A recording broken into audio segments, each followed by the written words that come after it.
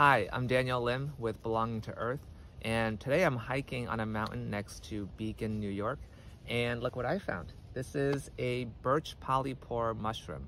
So the Latin name is Piptoporus betulinus. Birch Polypore is one of the easiest mushrooms to identify. It's called a Birch Polypore because it likes to grow on living or dead birch trees.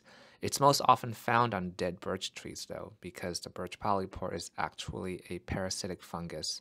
So if you do find Birch Polypore on a living birch tree, you can guess that the tree doesn't have long to live. The cap of the Birch Polypore mushroom is often dull white, gray, or tan colored.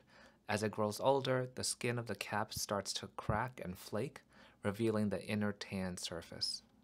And if you look at the bottom of a Birch Polypore, it's often white, and it has these tooth-like scales that are the pores of the mushroom.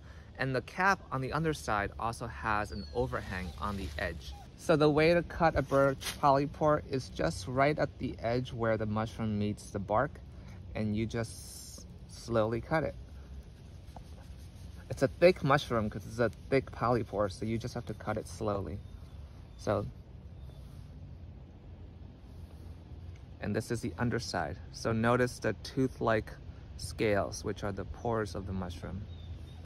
Birch Polypore is a medicinal mushroom. It's not really for eating, but you can make a medicinal tea out of it, which is a great tea for boosting your immune system. Thank you for watching.